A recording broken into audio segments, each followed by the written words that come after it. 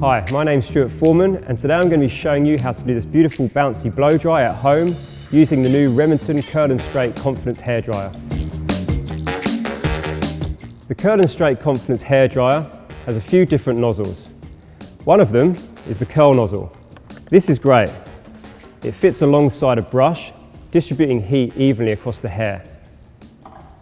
The other nozzle is the smooth nozzle. This smooths the hair and gives it a nice sleek and shiny effect. Sectioning now, we're going to start from the crown, work our way down to the back of the ear because we want to subdivide the back to the front.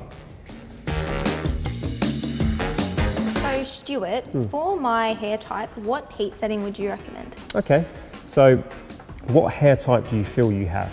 It's quite fine, but I'd say I have a lot of hair. Yeah? Alright, so let's have a look at the hairdryer here. So the hairdryer has 3 heat settings. So for your hair type, being fine but a lot of it, I'd put it on the medium heat and the high speed. So that enables you to dry it quite quickly, but you're not over drying the hair too quickly. Yeah, okay. Alright.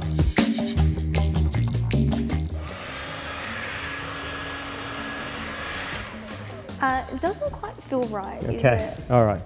So the good thing about this hairdryer is you can actually take the nozzle off there and twist it around. The good thing, it clips in so it doesn't actually move. So once it's in place, it's going to stay in place, it's not going to move around.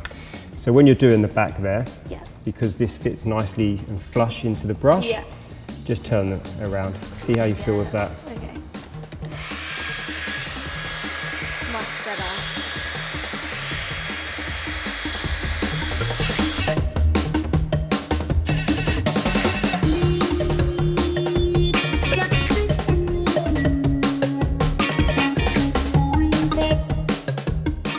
Today I've gone through with Madison how to create this beautiful, bouncy, soft curl blow dry at home.